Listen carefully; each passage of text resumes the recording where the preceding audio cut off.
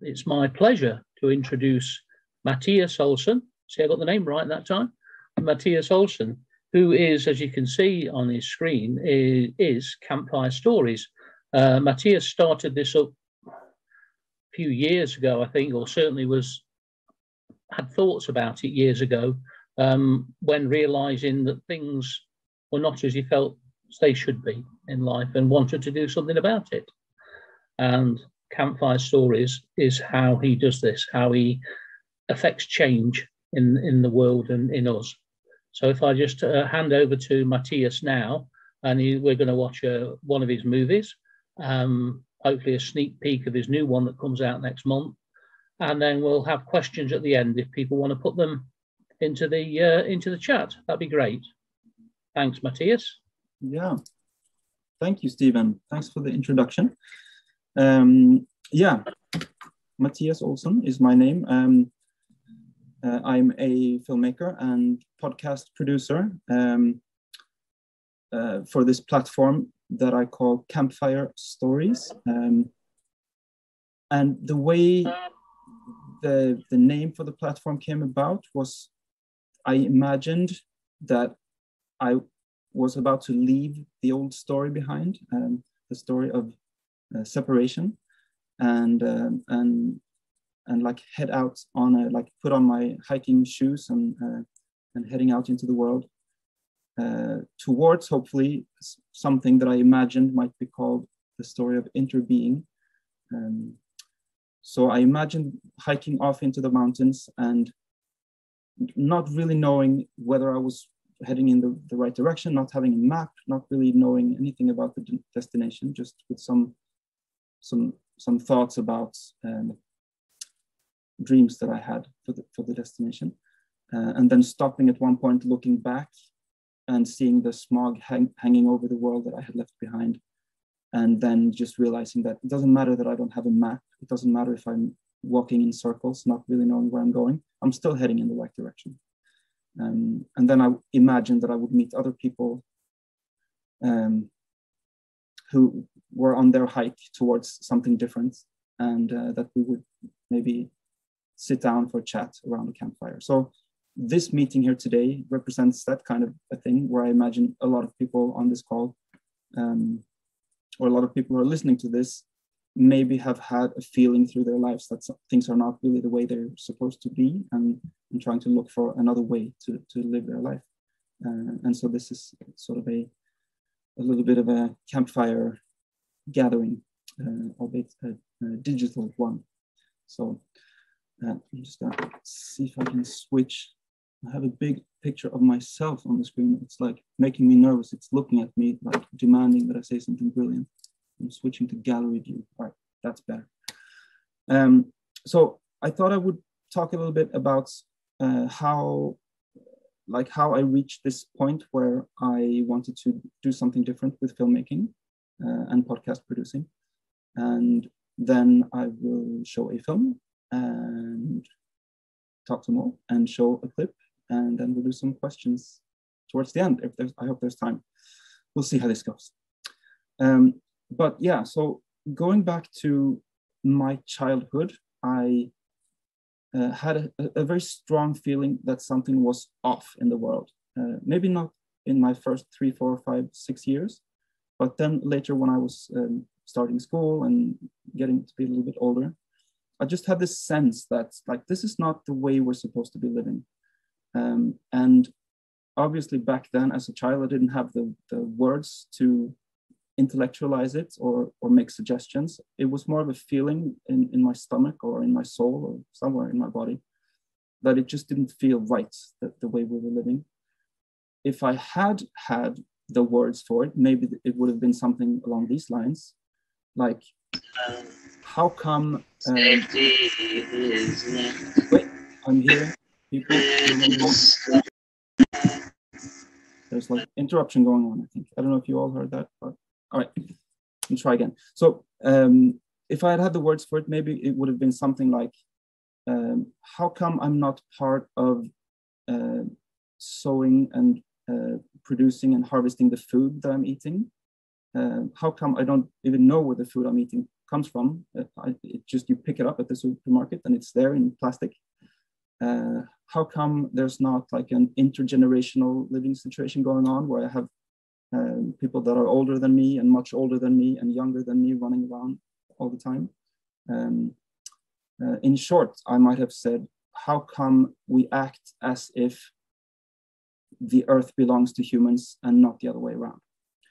But yeah, being 6, 7, 8, 9, 14, 18, and so on, yeah, you are part of your surroundings. And when nobody seems to be asking those types of questions, you adapt, or I adapted. So instead of asking those questions, I did what the adults around me told me that I should do, which was to do okay in school, and to get a job and to think about my life and where I would live and whether I wanted to live in an apartment or house and stuff like that. So I got through school, even though I mean, school could have been really, really exciting. Take a topic like history, for example, where, I mean, history, if you pose history as how did things come to be the way they are, that's an amazing topic to wonder about in school or outside of school.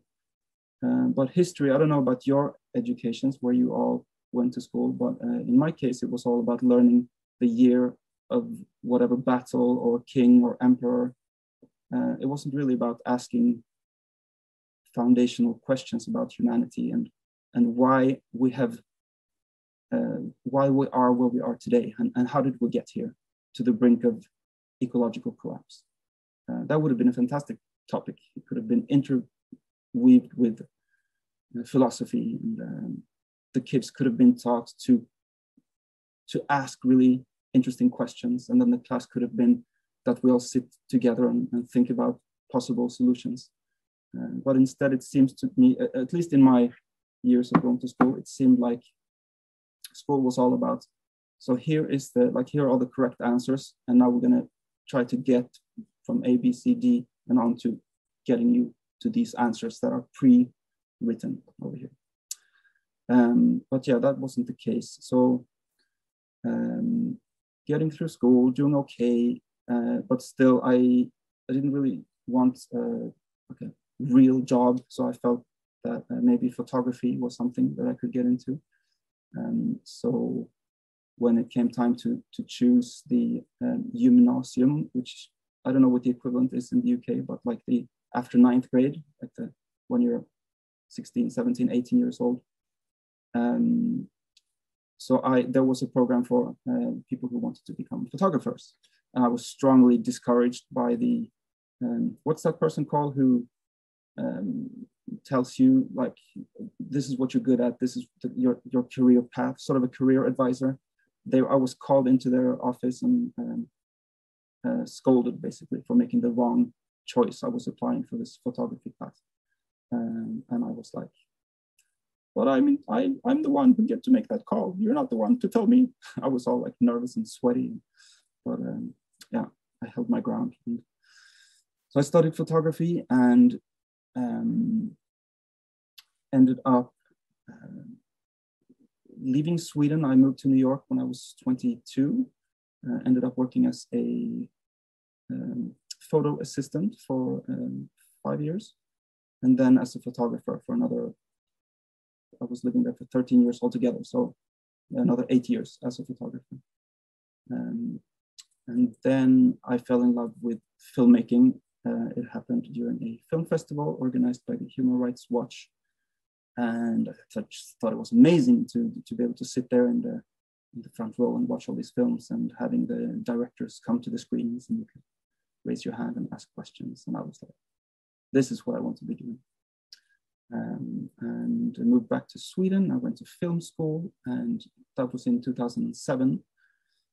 And then from about 2007 until 2017, I started filmmaking, and then not for all of the first 2 years I studied filmmaking, and then I became a film producer, and I produced 5 films for Swedish national television. And and did the whole sort of film festival thing where you travel around and show your work and everything.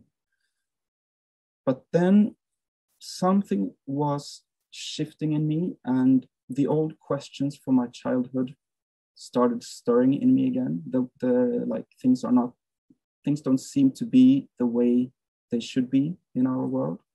Because basically I had shut that down from, I'd say from the age of probably 12, 13, and until I was maybe 35, 40, it was pretty much shut down, and I was like doing the program, doing what you were supposed to be doing. But then it got awakened again, and I guess like being awakened, if I'm allowed to use that term, can happen through many different ways. For me, I think it was just like a dripping of different pieces of things that didn't seem right, and suddenly like the glass just filled up. And then for me, what made the glass spill over was literature in my case. I came across a book, and then another book, and then a third book. And those three books really changed my life. And maybe I'm giving those three books too much credit. Maybe it's just all those little drops beforehand. But I like those books, so I'll continue to give them credit. I actually have them here. They are, the first one that really screwed with my mind is called The Ascent of Humanity. I don't know anybody, probably some people on this call know about Charles Eisenstein. I thought it was like a history, like look at our great civilization type book, look at what we've achieved kind of thing, but it wasn't. It's basically a book that asks the question, how did things become the way they are? And another book that asks that same question, how did things become the way they are? It's not, this is My Ishmael, which is the sequel, but it was the one that's just called Ishmael is the first one. So I don't know if some of you have read that, but it's also an incredible book that asks, how did we get here? Like basically that history class that I was talking about, that I wished that was what history was during school. And then a third book, which has the most brilliant title ever. It's a book by Chellis Glendenning, and the book is called My Name is Chellis, and I'm in Recovery from Western Civilization. So for me, I read those three books in the span of a few months, and it just turned inside out and upside down a lot of things in my life. The most obvious and big change that happened was that I was living in Stockholm, in the city with my girlfriend, and so the biggest thing that happened was that we moved to the countryside, almost like I think I was in the middle of The Ascent of Humanity, and then just, I don't know in which chapter, but somewhere in the middle of it, I was like, we need to be living in a way that when we open the door, we're in nature, part of nature. We need to be living in a way where if we open the windows, we will have fresh air coming to the room. We need to be living in a way where we can see the stars and the moon, and have the opportunity to put our hands in the soil and start growing some vegetables. And so that's 5 years ago now that we moved to the countryside and becoming quite the farm, I would say. I'm very proud of my tomatoes and cucumbers and carrots and everything else. We didn't know anything about this stuff. We were just like looking at YouTube clips and trying to not screw things up too badly. And but now 5 years into it, we're doing pretty well. And we're actually going to get a hen house is the latest thing. So we're going to add some hens on the rooster to the little mini farm. So that was the big change. But then I also started thinking, what is it that I want to be doing as far as work? Because 8 hours a day or however long you work, 40 hours a week, you're at work. So you might as well be doing something that feels right, like from the bottom of your soul. And I was already making films, documentary films, and I loved making films. But what I didn't love was like what being in the film industry did to me. It made me feel competition with my peers. It made me feel like longing for the prestigious aspects of filmmaking, like longing for like being on a stage and having people cheer at me and saying, "You are good, Mattias, you're okay, you're good." And I was like really looking, taking a deeper look at myself and asking, what is it that I serve? Is it like having people cheer me? Is that what I serve? I was done with that. And I wanted to make films where the idea that the world belongs to the humans is turned upside down, where you can think that we belong to the world. We're part of this ecosystem. And that's when the Campfire Stories idea came about. Like, I didn't want to be like Mattias Olsson, the filmmaker, anymore. I wanted to be the Campfire Stories, whatever, the person that could make films and podcast episodes asking those types of questions. And that's what I serve, to sort of try and push the cultural understanding of who we are in this world, in this time, in this particular time, like the story of who are we and where are we going. I think the story, as like Charles Eisenstein puts it in The Ascent of Humanity, he says, or in everything he does, he talks about the story of separation, that we imagine ourselves to be separated from each other and separated from nature. And that he talks about that he thinks we're heading towards the age of interbeing. And that's really where I want to be heading with my films too. So to really push the understanding of who we are and what we're doing, and make something positive from that. So the first few films that I made were, we're going to watch one of the very first films that I made. Actually, maybe we'll watch the film now, and then I'll talk a bit more, because now I've lost it here a little bit. So that'll be good for me to get a 10-minute breather, and you can watch a film, and then we can pick it up after that. So I'm going to, hopefully, Richard is somewhere. He's the technological wizard who might be on the call somewhere. And I'm hoping that if I say, let's watch the film, that will happen. We'll see.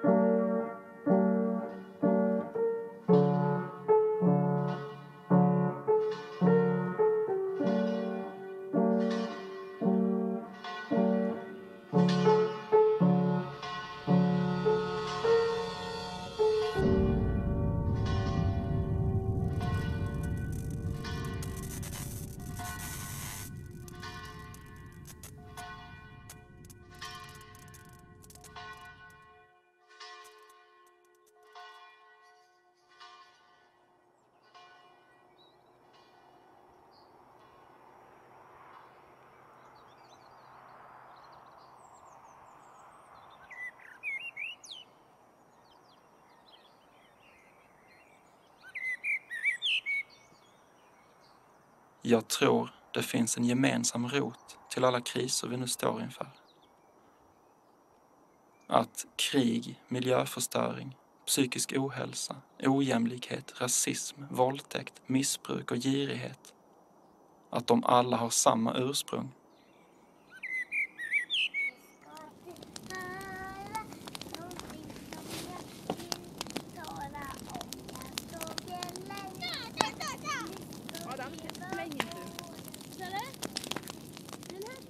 Jag har läst någonstans att den anatomiskt moderna människan har funnits i ungefär 200 000 år.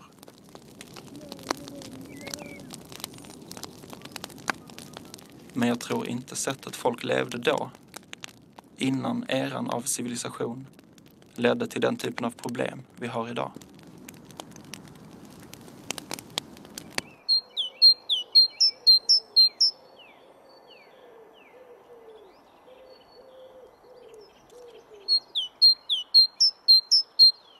Jag tror att fröet till våra nuvarande kriser började gro när vi gick från att vara jägare och samlare till att bli bofasta jordbrukare.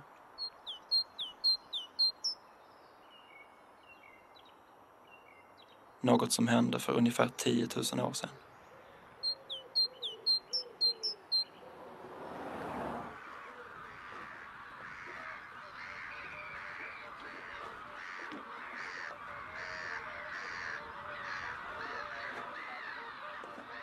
Det finns ju människor som fortfarande lever som jägare och samlare.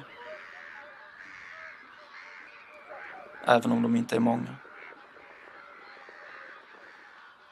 Men så vitt jag förstår verkar dessa naturfolk inte leva på ett sätt som leder till samhällelig kollaps. Som vi gör. De verkar leva i rätt bra balans med sin omgivning. Men mamma, vilka ska vi lägga i? Den. Bra. Vilka ska vi mer lägga i? Där.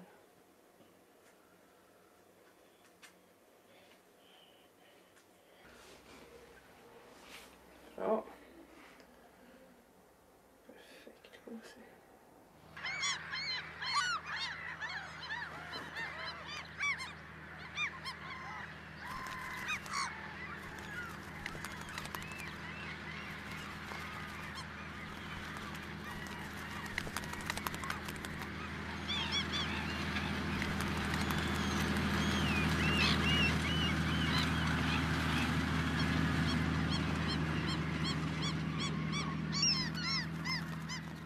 Det måste hänt något i samband med att vi blev jordbrukare. Det var första gången idén om att mark kunde ägas dök upp.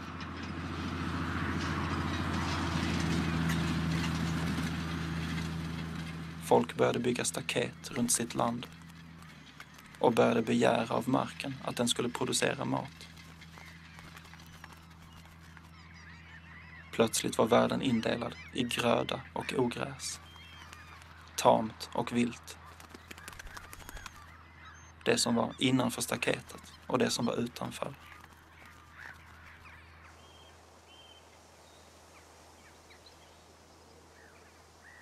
En innovationsutveckling och en befolkningsexplosion påbörjade sin mullrande färd. Den exponentiella tillväxtkurvan fick sin början.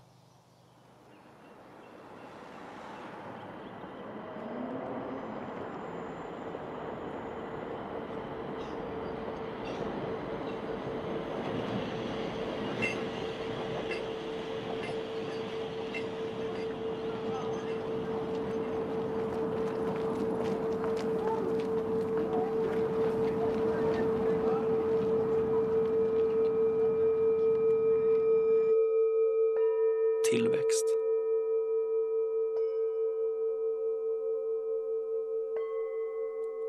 Som förvisso lett till fantastiska upptäckter och en nästan obegriplig utveckling.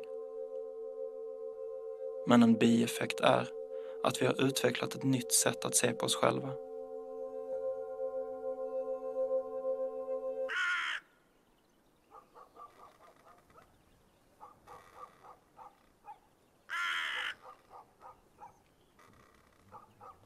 Ett synsätt som gör det inte bara möjligt utan även helt rationellt att såga ner en hel skog.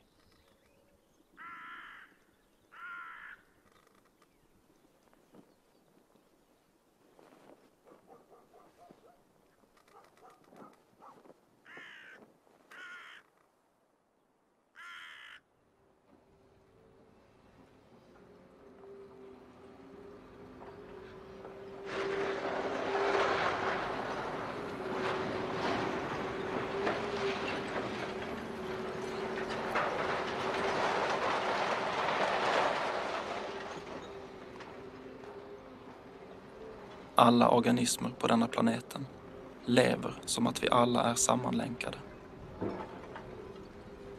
Alla utom människan.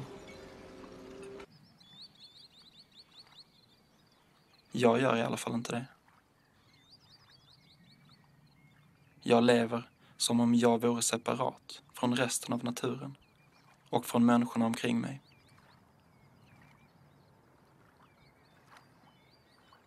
Jag står liksom höjd över naturen.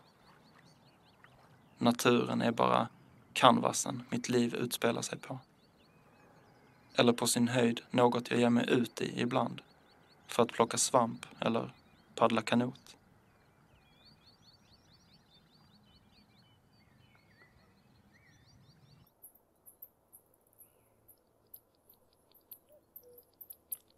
Detta förvrängda synsätt är priset jag fått betala för att bo i ett uppvärmt hus med mjuka madrasser, tv-apparat och ett kylskåp fullt med mat.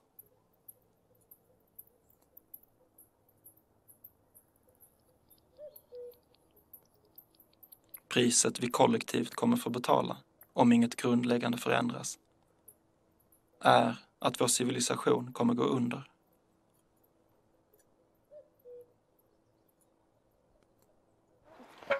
Den har gått sönder lite. Nej, vilken? Har vi byta?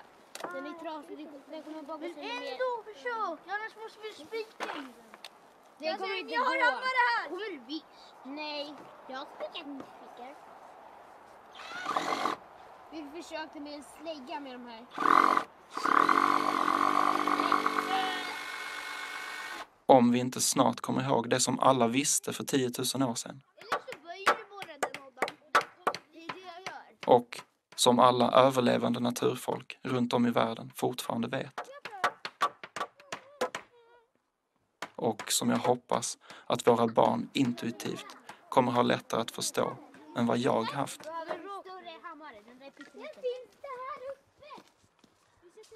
Detta att vi alla är en del av samma ekosystem. Att vi alla är sammanlänkade med varandra. Och med varenda dagmask, elefant och forsande flod.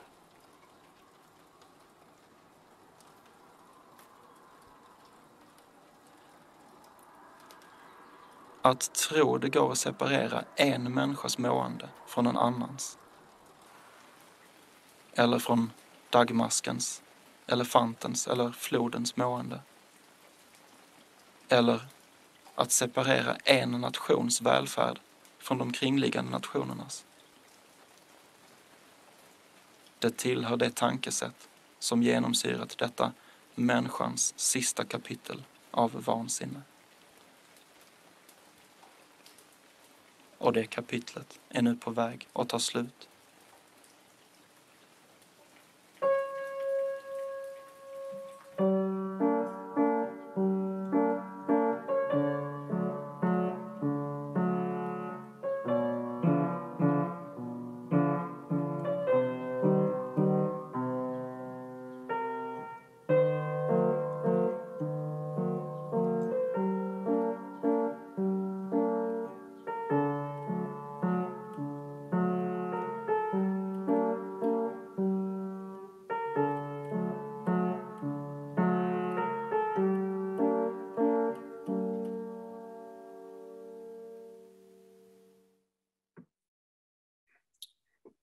Right.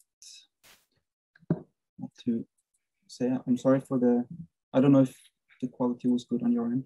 On mine, it's always, as a filmmaker, it's difficult to watch something where you see the resolution is all pixelated.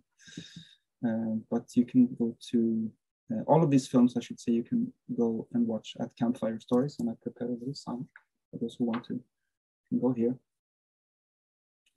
We'll put that in different places that you can find it too. Or you can just search for Campfire Stories, it should come up.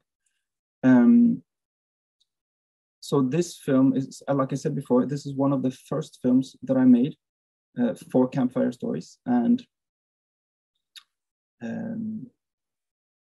I would say there's 3 foundational films that I made before moving on, because now my films are not as, they're more solutions oriented, or like, oh, let's look into this topic and try to find solutions moving forward.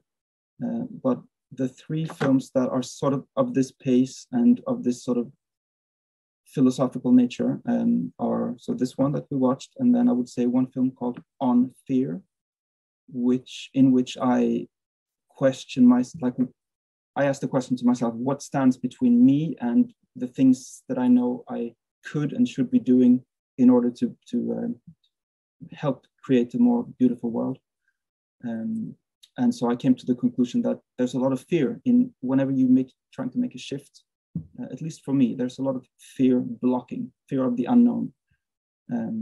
So that's in that film, On Fear, I imagine myself on my own deathbed, looking back upon my life, imagining or thinking, what will I have, like what do I want to tell my younger self? What do I want to tell my 40-year-old self, my 45-year-old self from my deathbed?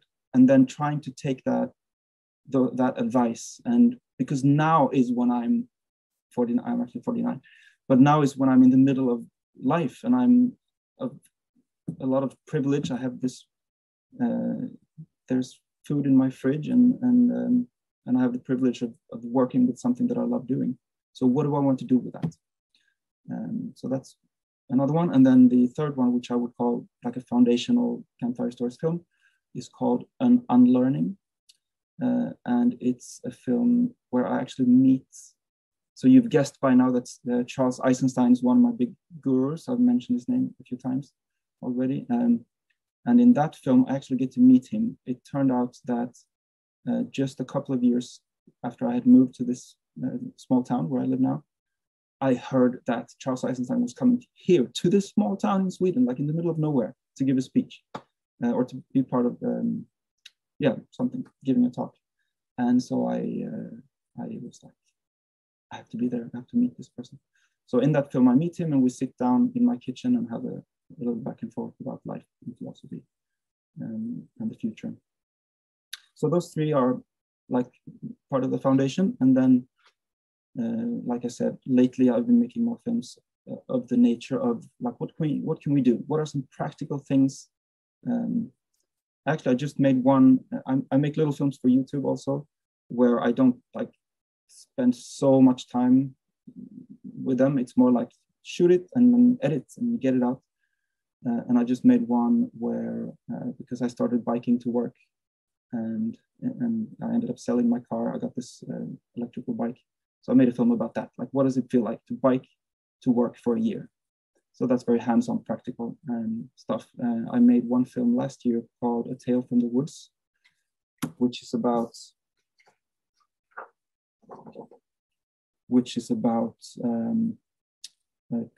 clear cutting. It's basically a cry to the world to stop clear cutting. We can still have a forestry industry. We just don't take down all the trees at once, because that's very bad for the atmosphere, for the carbon dioxide that gets released into the atmosphere.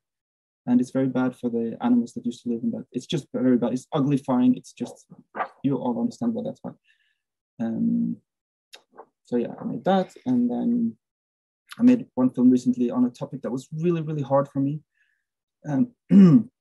It's a film, it's called Fertility Awareness.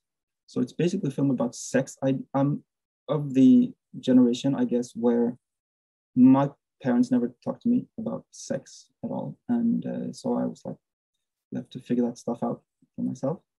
And now I have teenage kids. And so I just don't want to carry that on to the next generation, where you don't talk about that kind of stuff. And so in that film, I meet a wonderful person who's a fertility awareness, I don't know the exact title, fertility awareness coach, I think. And yeah, we basically talk sex for half an hour, which is a little cringy, but you can watch that if you like. It's called Fertility Awareness. Right now I'm working on the next release, which is on regenerative agriculture. The film is called Into the Soil, and in it I follow this wonderful farmer. Her name is Bridget, and she's from Ireland, but she moved to Sweden. She lives just a few kilometers from my house. And I thought I would show a little bit of a clip from that. And after that, if there are any questions, we can do a little bit of Q&A. And if there are no questions, then maybe I'll come up with something else to say. But Richard, let's see if we can roll that teaser clip from the film Into the Soil. Hello everybody, this is Mattias Olsson from Campfire Stories. This is my editing room. I thought I would invite you for a little sneak peek of the next film coming out. The title of the film is Into the Soil. It is a film on regenerative agriculture, on biodynamic farming, and on food fermenting, lacto fermenting of food.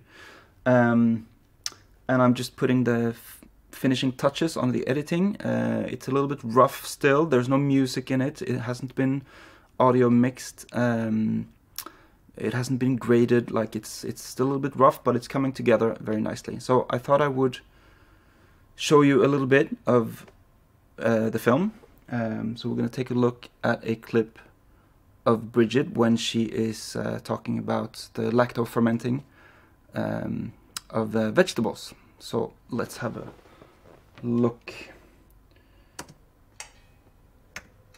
So right now she is preparing to ferment some green beans. Green beans, yeah.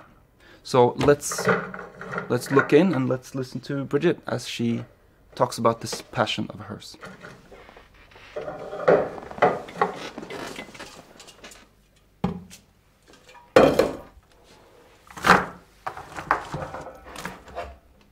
It's a part of the natural world which humans in the recent past have been incredibly afraid of, even though we're always surrounded by bacteria and mushrooms and viruses and everything. But we've become obsessively afraid of it. And fermentation is a very quick way to move away from that fear. Like you leave food on surfaces at room temperature for days or weeks or even months, and then you eat it without heating it or doing anything else. It's completely different. And now I've started making cheese, and that actually was pushing my boundaries. I made cheese, and I made this shelf because I have a friend who's a cheesemaker in Ireland, Jenkinson. And then they went moldy, like, I mean, really, really moldy. Like there was colors. First there was white and a bit of green, but there was also black and there was pink. And I sent a picture to him, and I was like, no, it's too far. And he's like, no, just cut off the outside. It's probably delicious. And I almost didn't. I almost was like, I've reached my limit. But it was amazing. It was totally delicious. But yeah, what was I trying to say? I can't remember. Got lost in the cheese. All right, so that was a little bit of a clip. The film will be half an hour long, and it's going to come out on April 20th of 2021. So that means that if you're watching this clip after April 20th, 2021, you can just head to Campfire Stories and see the film. And if you're watching this before, you're going to have to wait for a little bit longer. That's it. I will continue editing. So see you guys later. Bye.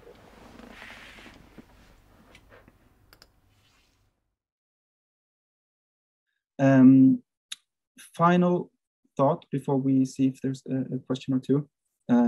My absolute favorite way to reach out to people is with a newsletter that I do whenever there's a new film or podcast episode coming out. So if anybody on this conference thought that any of this sounded interesting, it could be a great thing to go onto the website, campfire-stories.org, and sign up. In the menu, there's an option for newsletter, and sign up there. That way you get an email whenever there's a new podcast episode coming out or new film coming out. All right. Let's see if, I think, Stephen, are you? Yeah, there you are. Let's see if there's any. Hi, yeah, that's really good. Really enjoyed that, Mattias. And I think everyone else did, because we had some really nice responses, like from someone who said they loved the full movie, the first one, but they loved the slowness and the depth of the movie. That they found it was a wonderful and powerful film, and very profound. So I guess that they're really good, good statements to have. I guess they're the sort of thing you're looking for. I can say just one short thing about that. Sorry, yeah, go on. About the slowness. That is part of my activism. Obviously the choice of topic is always part of my activism, but also the way that I tend to let the films be a little bit slower than usual, because we all know that from the invention of film up until today, it's just been faster and faster paced. Yeah. So I'm trying to reverse that a little bit. Absolutely. No, that's good. That's good. It was certainly very atmospheric, I suppose you could say as well. The whole thing leading up to the realization of things are wrong, and I think the clip from the new one was very good as well. The fermentation and the cheese, that was good. I think it's good also in these days of the Corona pandemic. It's interesting to have a different take on bacteria. Yeah. And viruses. I think in this country it's growing more. The probiotics and things like that certainly are more appreciated. One thing, could you put the name of your first film in the chat? Somebody was asking that they missed the name. The one on your first film that you, Yeah. Do it like this. Interactive slides. Yeah, on Fear. Yeah. Excuse my handwriting. Yeah, on Fear. Thank you. Fear. And then the other one was the one with Charles Eisenstein. Yeah. This is probably not the best way to do this, like these slides. Okay. That was from Misha. So I hope that's okay for you, Misha. So Rachel was saying that she thinks you've formed a film collective. Is that right? If you could speak a bit about it. The idea initially with Campfire Stories was that it would be a platform where filmmakers from around the world with similar ideas could come together, and it would be like sort of a Netflix of alternative ideas. But then I'm trying to follow what feels right, and it hasn't been going in that direction. I've been trying a little bit to have guest filmmakers come and release films. But also I've found that there already are excellent such libraries, such as Films for Action is an incredible one. And there's one Australian one, Uplift TV, and there's probably other ones. So it's turning into more of it's my films for now. And it's more, instead of trying to be a Netflix with thousands of titles, I'm trying to be just my films with just maybe 15 titles, so as to not confuse people. Yeah. Some people like a small bookstore, with just books, sure. Selected books. Some people like to go to the Amazon thing with tens of millions of books. So, another question was asking, are your films shown on Swedish TV to be seen by general audiences at all, or is it just on your site, the Campfire Stories? So before I started Campfire Stories, I made 4 films that were co-produced with Swedish television and shown on Swedish television. I have, since I started Campfire Stories, I've made one of my titles, which is a co-production with Swedish television, which I made it with the Swedish voiceover for the Swedish audience, and then we made an English version for Campfire Stories. So that's available in both, and that's actually beautiful. It's called, if I may say so myself, beautiful. It's called God, I dropped the name here. It'll come back to me in a second. It's all portraits. It's all about the question of the film is, what is it like to be you? What is it like to be the other? What is it like to be Donald Trump even? Or what is it like to be a racist? Or what is it like to be the other? What are the underlying factors of that person's life that has turned that person into who they are? Doesn't mean you agree with what they're saying, but asking the question, what is it like to be you, means that you have some understanding of where they come from, and then bridges can be built. On Compassion is the title. Oh, great. On Compassion. I know I'd watched the first film that we on a few nights ago, but I noticed a few titles there. I'm going to have to go back and start having a look at as well. I think we're about at the end of our session now. Everyone's saying it sounds really interesting. They love your work. So good, keep on doing it. And it's glad you didn't take the advice of your careers advisor all those years ago. Or I would have had a real job. Yeah, well, heaven forbid. Yeah.